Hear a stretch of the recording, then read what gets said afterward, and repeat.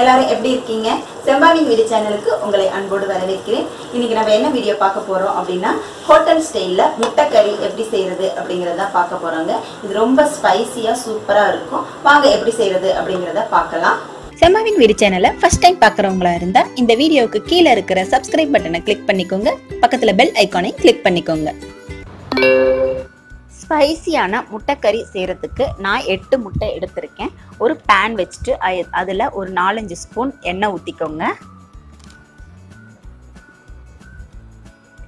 மிளகாத்தூள் 2 ஸ்பூன், மல்லித்தூள் 1 ஸ்பூன், மஞ்சத்தூள் ஒரு 1/4 டீஸ்பூன், மிளகுத்தூள் ஒரு 1/4 டீஸ்பூன். எல்லாத்தையும் நல்லா மிக்ஸ் பண்ணிக்கோங்க. எண்ணெயில் கொஞ்சமாக அந்த 8 முட்டைக்கு தேவையான அளவு மட்டும் உப்பு போட்டுக்கோங்க.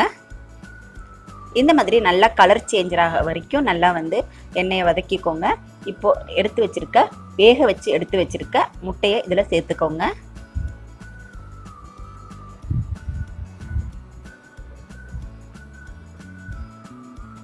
இந்த அளவுக்கு வந்தவுடனே எடுத்துருங்க, ஒரு ஓரமாக வச்சிருங்க.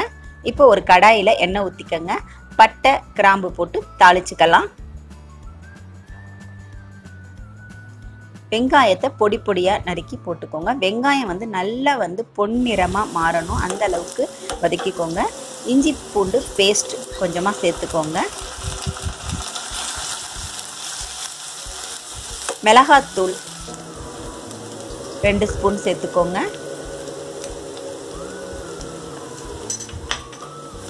இப்போ கொஞ்சம் எண்ணெய் பத்தலைன்னா கொஞ்சம் ஊற்றிக்கலாம். மல்லித்தூள் 1 ஸ்பூன் சேர்த்துக்கோங்க. காஷ்மீரி மிளகாத்தூள் 1 ஸ்பூன் சேர்த்துக்கோங்க. மிளகுத்தூள் 1 ஸ்பூன். நல்லா எல்லாத்தையும் வதக்கிடுங்க. கரம் மசாலா தூள் 1 ஸ்பூன்.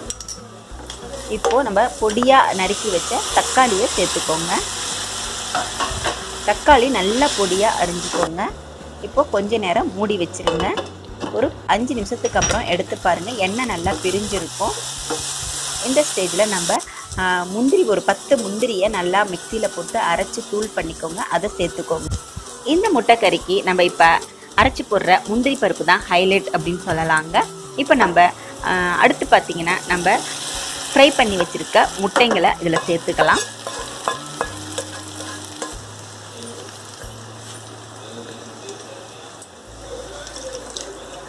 நல்லா வதக்கிட்டு கொஞ்ச நேரம் மூடி வைங்க. ஒரு 2 நிமிஷம் மூடி வச்சிங்கன்னா போதும். திறந்து பார்த்தீங்க அப்படின்னா உங்களுக்கு எண்ணெய் நல்லா பிரிஞ்சு சூப்பராக நல்ல ஸ்பைசியான முட்டைக்கறி ரெடி ஆயிருங்க.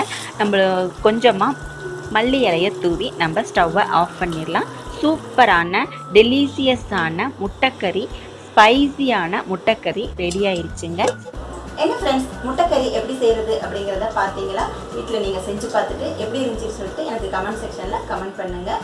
இந்த வீடியோ உங்களுக்கு பிடிச்சிருந்துச்சுன்னா லைக் பண்ணிக்கோங்க, உங்கள் ஃப்ரெண்ட்ஸுக்கு ஷேர் பண்ணுங்கள். தேங்க்யூ.